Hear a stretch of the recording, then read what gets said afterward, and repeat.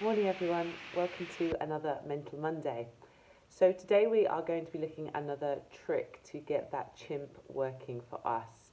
So our unconscious brain, we're going to do something that manipulates it a little bit to try and get the changes that we want to make in our lives. We're going to be looking at habits again. So the first week we looked at adding in habits, healthier ones before we did an unhealthy habit. Last week we looked at our identity, which makes up the motivation to change, the motivation to get these new habits into our lives. But today we're going to go back to habits. We're going to go back to doing something actionable every single day that's going to make a big difference to us. Firstly, we're going to have a little bit of a talk about habits in slightly more detail, just to see how they work, the cycle of how they work. So, like I said before, most of what we do is based on habit.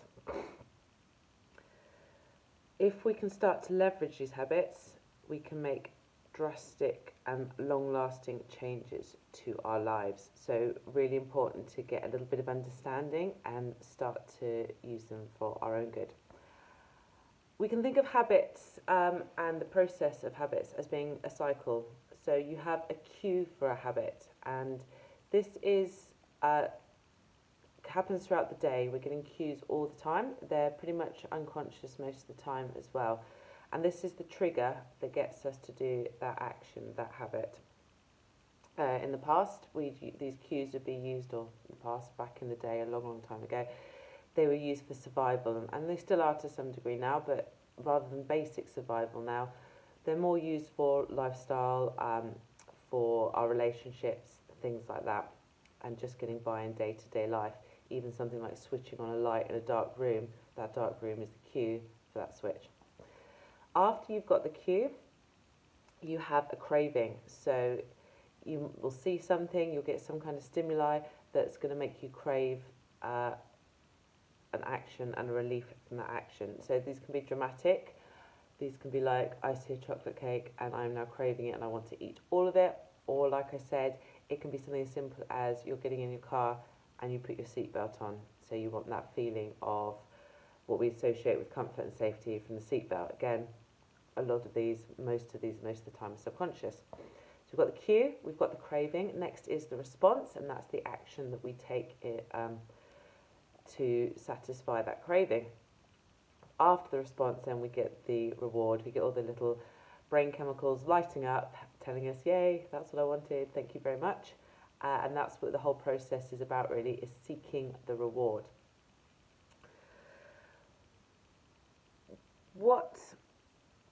The reason he called it a cycle is, although it seems to be fairly linear, actually these happen throughout the day, and a reward signal, or the action that we just took, can lead on to something else. So if you think about when you get up in the morning, you get out of bed, you then may get a cue to think, I've made my bed. Once you've made your bed, that might be your cue to then go and brush your teeth. So we tend to automatically do something known as habit stacking, and that's adding on one habit on top of another. And that's what we're going to use to, or look at leveraging today, to add in the habits that we want. So what we can do, instead of trying to make a brand new habit out of the blue, just shoving it in our day-to-day lives and saying, no, at 12 o'clock every day, I'm going to sit down and I'm going to email 3 people about my new book, or whatever it is that you want to do. Instead of doing that, we are going to trick that chimp a little bit, and we are just going to slip it into some other habits, just like if you've ever had dogs or cats and you're trying to get them to eat a medicine, you stick it in their ham or whatever. So we're going to look to trick our chimp a little bit and start doing our habit stacking. So what we're going to do is, you've got a behaviour that you do every day. I'm just looking here because I've got a few examples written down, I'm trying to remember. So for myself, a habit that I've got every day is making coffee in the morning. So I make coffee and then I go and sit down and do some work. If I want to keep my house a little bit tidier or make it easier to manage the housework rather than spreading it throughout the day, what I've done is I've added in a habit. So my coffee is next to or near my dishwasher. So whilst I'm waiting, once I put my coffee on, I now empty my dishwasher and then I have my coffee and go to work. So a really simple way of adding in a habit. And there are loads of ways that we can do that. So how this is going to work is you say, when I do X, then I will do Y. After I make my bed, I will sit down and do my to-do list for the day. After I have done my exercise, I'm going to do my mobility work, that kind of thing. So this needs to be added into your routine. Just trying to think of a couple more actually. One that might be useful for you parents out there, so just thinking again of how we can do this in our day-to-day. In the evening, when you prepare your food for your dinner, whilst the food is cooking, you can then get your children's, or start to get your children's food prepared for the next day, that kind of thing. So yeah, this all sounds like super organised wonder people. We're only looking to add in maybe one thing a day. Sorry about this. A couple more that you can do is when you make a phone call or when you're about to speak to someone, if you get nervous, taking a deep breath and smiling. When you buy something off the internet or in the shops, if you buy new clothes, you get old clothes to put away and give away or sell, so that kind of thing. So there's loads of ways that we can do this and loads of ways that we can add in a healthy habit that is going to change our lives into our day-to-day life. How are we going to do this? So what I want you to do this week is you are going to brainstorm all the habits or all the things that happen to you every day. So you're going to write down two lists. One list of things that you do every day without fail. I get out of bed, I go to the toilet, I have a shower, I speak to my children, rah, rah, rah, that kind of thing, every day. Another list is going to probably be a lot smaller, will be a lot smaller, is things that happen to you every day. So the sun rises, the sun sets, you get hungry, the song you're listening to finishes, you get a Facebook message, someone likes your post on Instagram. So those kind of things. So things that happen to you every day. And you're going to lay these out. Then you are going to look at the habit that you want to add in. So we've all had some time this lockdown, hopefully, not all of us, key workers, again, very much appreciated and probably doing their very best to get by.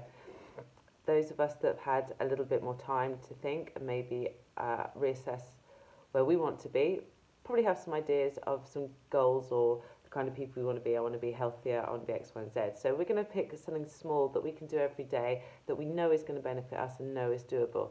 And all we're going to do then is add it into our daily routine. When I do X, then I will do Y.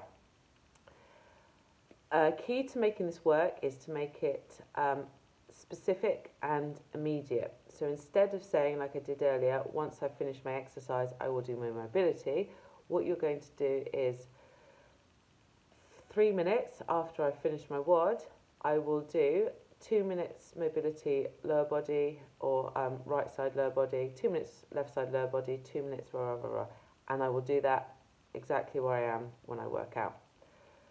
Or we can say, when I've made my bed, I will turn my computer on and sit at my computer for 5 minutes writing my to-do list for the day.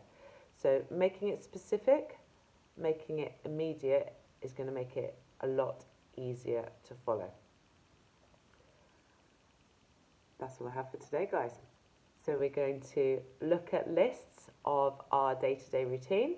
We're going to look at habits that we want to add into our lives. And remember what we said before, we want these to be doable. We are going to add these habits in some way into our routine. When I do X, then I will do Y. And we're going to do those. A couple more examples. When I serve my dinner at night, I'm going to put vegetables on my plate first. Any journey that requires me to go less than a mile, I will walk, that kind of thing. So there's loads of things that we can do. You need to be imaginative, you need to be creative. One more thing that I want you to do once you have succeeded in your habit, I want you to give yourself a pat on the back, okay? So no matter how small it is or whether it's actually not so different you do day to day, I want you to positively reinforce what you have done. All right, guys. A little bit waffly again today, apologies for that, but hopefully you will get something good. And please, I'd love to hear what habits you're going to be stacking this week. I'll put this on the Facebook group as well. And yeah, let me know what you're going to do. Take care and speak to you soon. Bye.